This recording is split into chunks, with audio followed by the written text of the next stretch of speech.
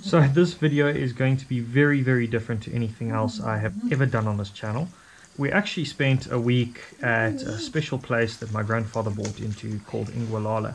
This is situated within the Greater Kruger National Park, and this is pretty much the footage I took on safari in the park. So the first day was very special. We managed to get into the park by lunchtime, and the first evening we just sort of moseyed along to Buffelsbed Boma, which is where we found this particular hippo.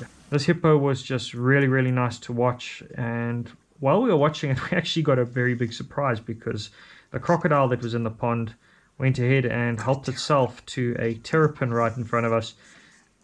It was a surprise. It was a surprise. This wasn't the only kill we managed to see this week, but it was definitely the start of an awesome holiday. I think he just lost it. Sitting, watching the sunset, and having a hippo wallowing in the pond right in front of us was just beautiful for the first evening. I actually felt like I'd gone home. As some of you know, I had worked in the Kruger National Park for more than 3 years, and it was just so spectacular to spend some time back where I call home. Second morning was actually quite a tame one.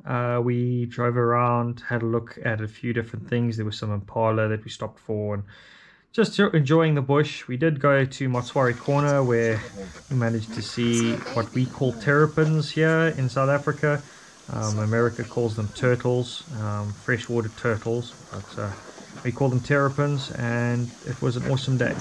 Later on in the day, we did have some more friends of ours arrive, and we went for an evening drive.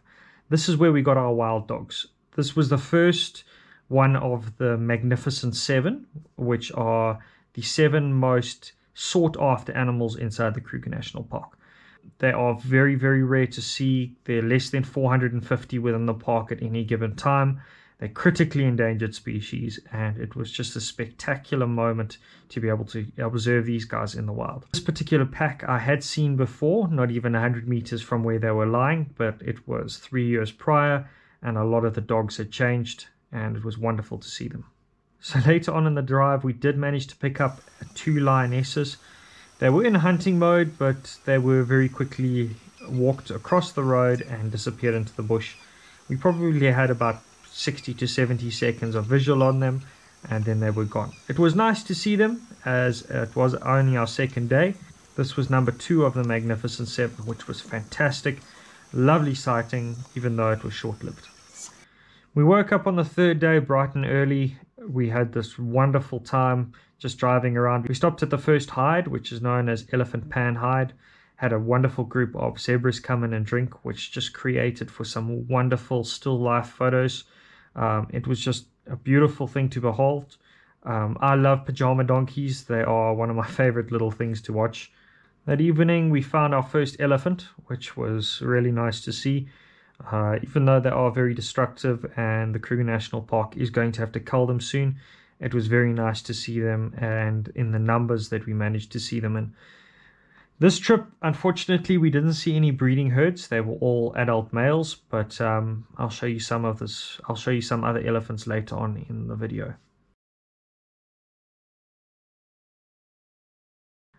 Yet again, we are up for an early morning start, and the first thing we saw from Aloe Ridge was 3 big male lions. They were very far off. Excuse the shaking of the camera, but it was lovely to see them, and yeah, I've never seen these particular lion on Ingwelala before, and it was awesome. A little bit later on, we ran into a rhino, which was also just another surprise.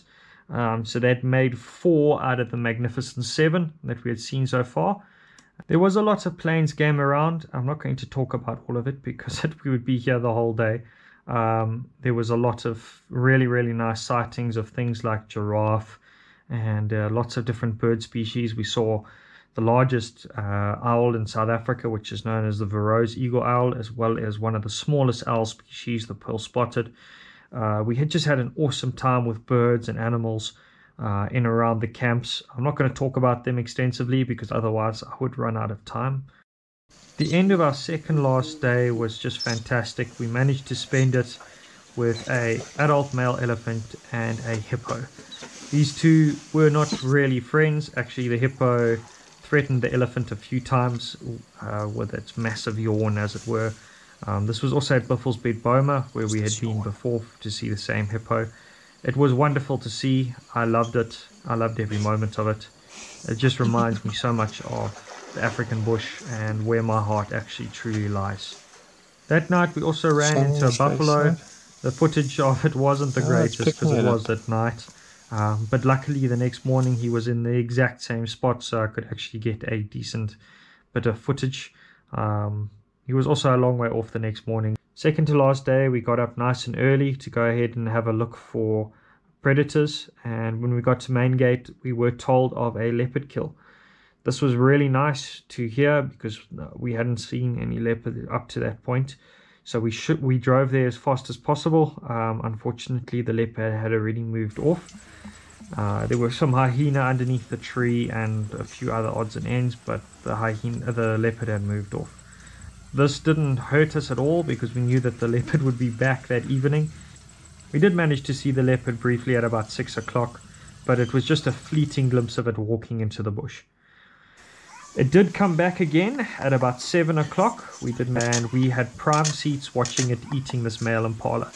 It was a wonderful, wonderful sighting. I haven't seen a leopard eating a impala like that in over 3 years since I left the bush, and it was just one of those magical moments you have in the bush.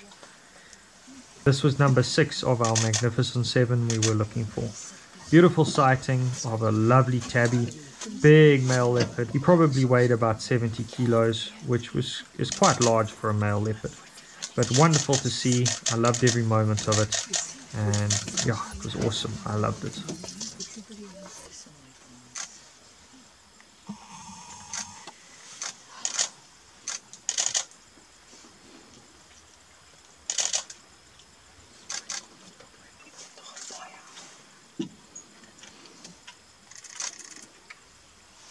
Cats are so rare to see in the wild that it's so worthwhile just sitting and waiting when you have an opportunity the way we had.